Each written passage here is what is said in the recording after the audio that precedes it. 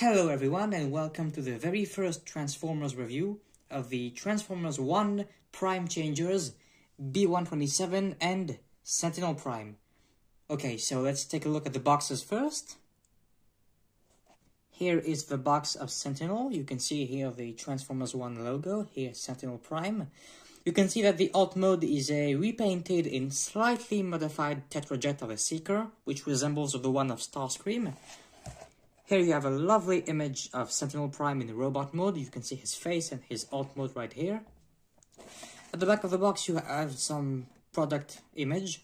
You have the robot mode, the alt mode, the logo, and 16 steps, so not a lot of steps for this guy. And here you have a beautiful poster, which I really love, with B-127, Elita, D16, and Orion packs, of course. Orion packs that is, I think, coming later this month with Alpha Trion, so I'll be reviewing these too. And for B-127, aka Bumblebee, you have the same arrangements. Here you have another image of B-127, which looks a little bit more gold than yellow, but still a design I really like. And here you have some images which we've already seen the last month. And let's start with B-127. So here he is, based on his upgraded TCOG look that we can see in the trailer. So this is not the pre-TCOG version that has, you know, black things on the legs and black blocky shoulders. These are more rounded to match the wheels he has. The face, as you can see right here, is very cool and very detailed. I love the way it is. It's a mix of maybe Cyberverse and definitely Bumblebee movie and Bayverse with the helmet. The face is more Cyberverse-like, and you can see he has a small chin here, and which is actually interesting because the pre-TCOG version doesn't have this chin piece, so I think it was pretty interesting to point this out. Also, one thing, the side pieces right here are maybe compared to the CG model, they are maybe a bit too low, but it's not really a deal breaker. It's just something that's there and it doesn't ruin the overall figure. Something that I question and that I don't really understand why is that he has a G1 Autobot insignia here, but if I recall correctly, in this movie there is no faction yet.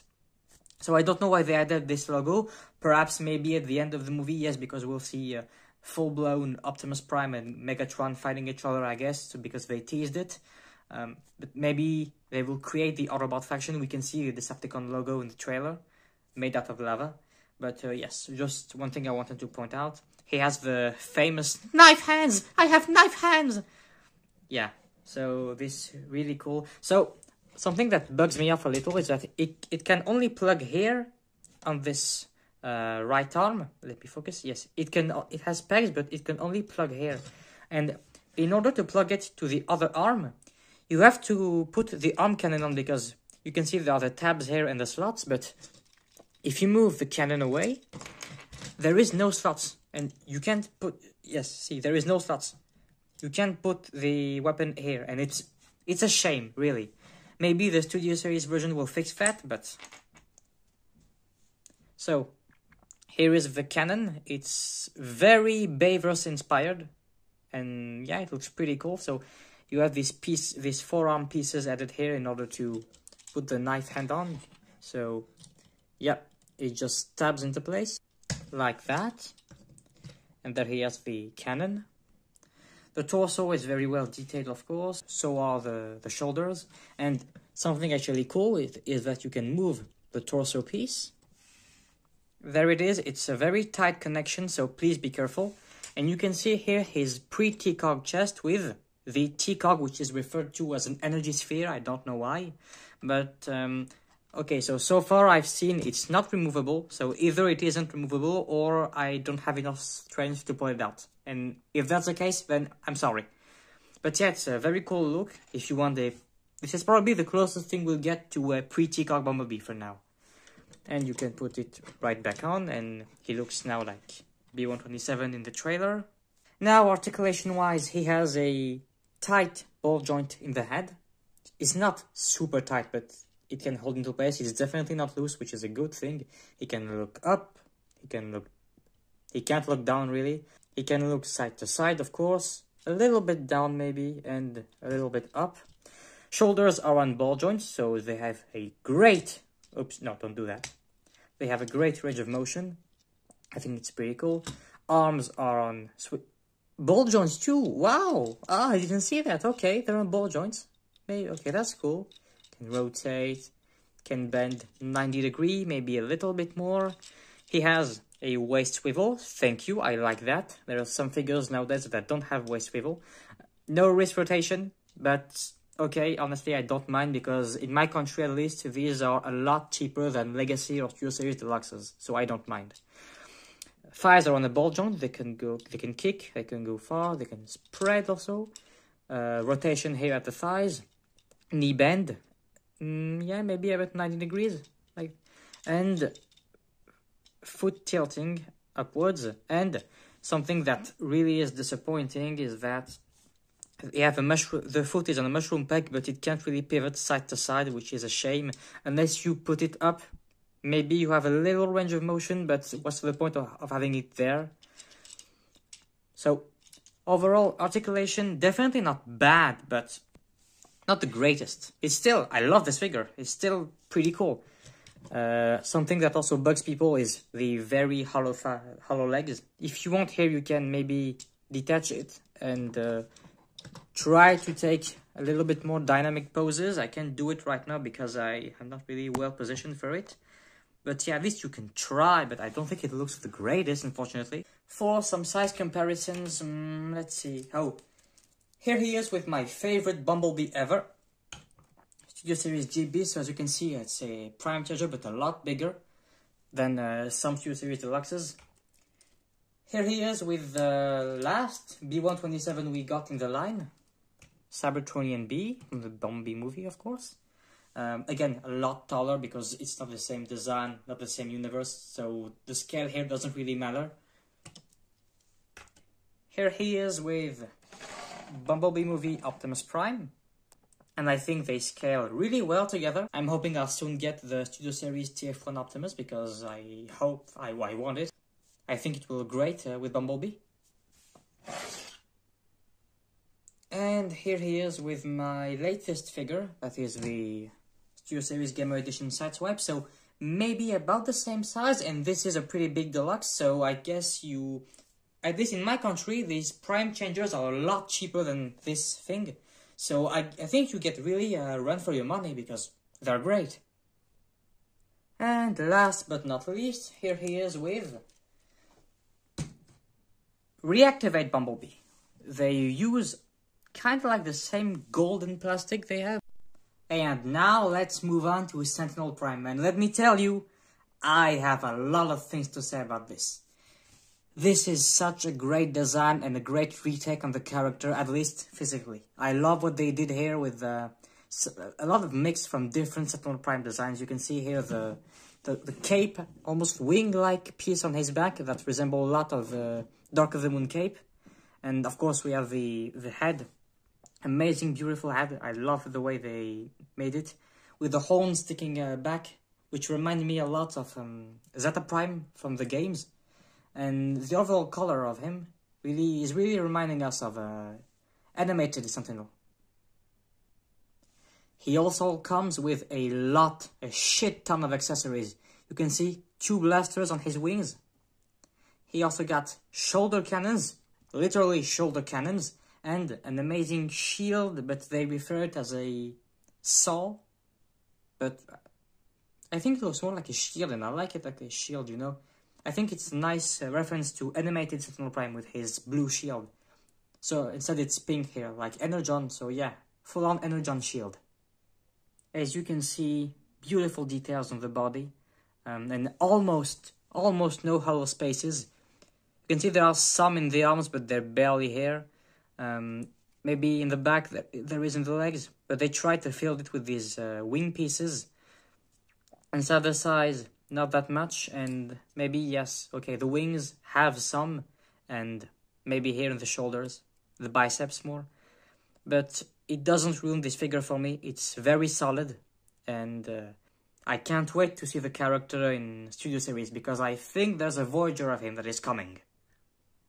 So, as I said, for the accessories, he comes with 2 small blaster pistols, which can plug onto the hands and the wings. I think they are more intended for the wings. He comes with shoulder cannons, which can also plug in the wings. And this shield, its name it's referred to as a buzzsaw, but I think it looks more like a shield, and I prefer to call it a shield. Even without the accessories on him, he still looks very cool, and I love... once again, I'm repeating myself, but I love what they did with him. And he looks very accurate to the brief moments we saw him in the trailer. So yeah, if they did something this amazing at such a small scale, I don't think they can mess up the Studio Series version, but who knows? Wait and see. So for articulations, he has a ball joint in the head, so he can look up, down, side to side. The arms are on mushroom pegs, so they can rotate. If you move the wing away, they can rotate full 360. Here you have articulation in the biceps. Bicep swivel. No wrist rotation, but again, cheaper than regular deluxes, so I don't mind. A waist swivel, uncompromised, looks very nice. Very useful too. Ball joint in the legs, can kick very far. Spread, of course. And knees that can bend, okay, 80 degrees. Reasonable. It's okay. And actual ankle pivots, and that's really cool. Unlike Bumblebee, which they are useless, this one can actually use them. And I'm sure some high photographer like that toy guy, MGO, Prime vs. Prime will certainly make good pictures with this figure. Okay, now for comparisons. Well, here he is with his wave mate, B-127. So a little smaller, so definitely not in scale, but still they look cool together. Here he is once again with BB Movie Prime, so a lot taller than him. Here he is with Studio Series Sentinel, so different designs, but good takes for both of them. They have a different approach, and I think they are achieving it pretty well. Here he is with Nova Prime. I'm sure you can guess there's a reason I chose Nova Prime for a comparison, right? You know, Sentinel, Nova Prime, racist robots. And here he is with his assistant, his kind of assistant, since I don't have an Arachnid figure. This is Black Arachnia, so yeah, I'm guessing these two will be the main baddies of the movie. If you don't count the quintessons. So now we can start Bumblebee's transformation. You can first start by putting the legs here and tabbing all of this together. Then you wanna dislocate this bit and fold the head inside. It can be a bit tight, be careful. Okay, there is nothing broke, don't worry. Maybe turn the head. Yeah, like this, turn the head, and you can also unfold this bit right here. Take the whole chest piece and move it upwards. There are small tabs here that you can see and slots. You're gonna want to connect all this together so it's nice into place. The arms are on double hinges, so be careful to move them properly so you can put it inside. The same here. So now we can start working on the legs, because I realized I made a mistake. You need to rotate the whole waist like that. Once you are done with these pieces, you can bring in the shoulders together and tab them. And the hands will actually want to connect like that. And all we have to do is make use of the hinges right here on the legs. So unfold them, because I made a mistake at the beginning, and bring them right here. It's very easy. And here you have Bumblebee in his vehicle mode, which is very Bumblebee movie inspired. So I think overall it's a nice looking Cybertronian car. My only complaints will be the hollow bit here, but it is what it is, like MGO would say. So yeah, it's a really nice looking car, and with you can see the arms, but I think the undercarriage is pretty nicely done and handled. Here they are, you have the hollow feet, hollow heels, but I think it looks acceptable. You know, definitely not Studio Series worthy, because we're definitely getting a Studio Series of this. But I think for a mainline figure that is, once again, in my country at least, cheaper than regular deluxes, I think it's pretty amazing. And yes, you also have some weapon storage. Armored Bumblebee. I love it. I love it. Okay, now for Sentinel, so make sure you have the blasters on. Can we add the other ones? No, not yet, okay, because I'm doing this while I'm also following the instructions, so pardon me. You need to take these cockpit nose bit here and fold them out. They kind of look like weapons. I dig it. Then you'll just lift the arms and rotate them like this. Unfold the wings here, the wing bits. So now he has giant Sentinel wings, like a seeker. Next, you need to unfold the backpack. And then take this whole piece and fold it inside so that you will hide Sentinel's head. Where's my head? And now what you can do is you can finally lift the shoulder pieces very tight on my copy, and plug them, maybe rotate the forearms, right, like that, and clips everything together, and now you have the, now you have the front of the jet fully done. So next, just take the backpack and put it back on. So now it's hiding Sentinel's head. Unfold the pieces here for the back wings. They're called like that, right? Back wings. I'm saying something stupid and that. So then hold the feet and put them inside. They are very tight. Oh, that's not good to manipulate. There we go. I'm guessing you should fold them next. Yeah, it looks like you should.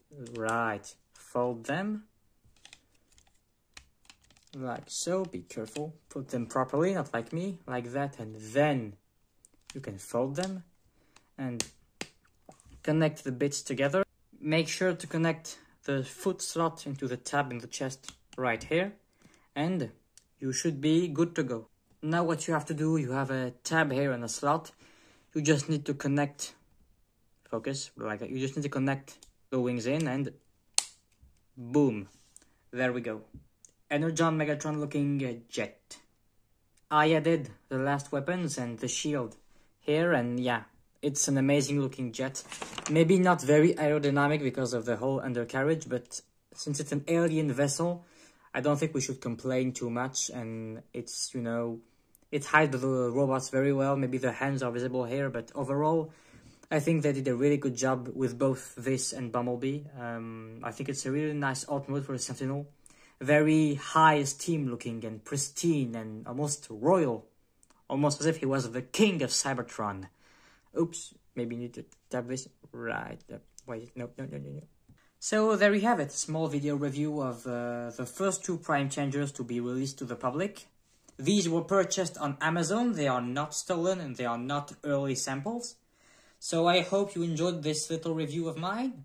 If you enjoyed it, don't forget to like and subscribe and leave a comment and let me know what you think of these toys. Ciao, ciao, ciao!